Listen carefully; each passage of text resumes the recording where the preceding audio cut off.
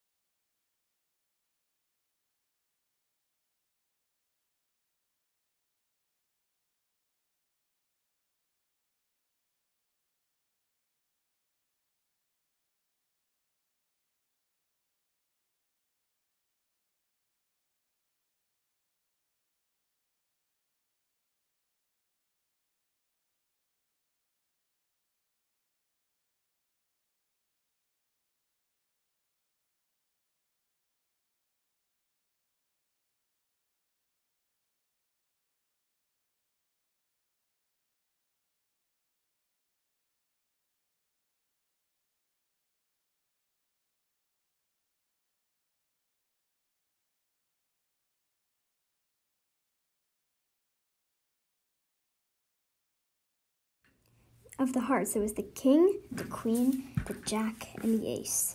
The jack and the ace were the kids. They went with the diamonds to the village one day, but their parents told them to come home because of the black suits who were dangerous. The black suits thought that the reds were dangerous. That was the trouble. One day they bumped into each other in the village. The ace of diamonds stepped up and told them they come in peace. Let's be friends. Then they all became friends and were laughing and playing and having a great time together. Apparently, their parents were wrong. Then they went home and told their parents about it. But the parents got super angry and told them to never go near the red suits again. The red suits, too, said the same about the black suits. They were not dangerous.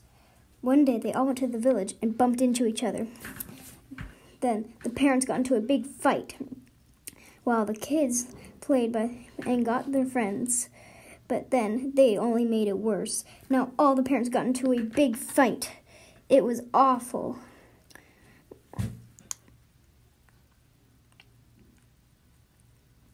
Soon, the whole village came in. It started fighting, and somehow it turned into a war. They took their places, black versus red, and then they fought. But the 10 of clubs told them off, said, "We will continue this tomorrow." Oh dear, what will we do? Then the next day came, and everybody got into place. And they fought yet again. But then Jack and the Ace saw each other. And then all their friends came. And they were together while the war kept on going.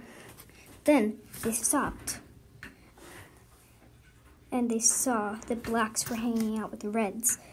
Then they all came to take their fellow reds and blacks away from each other.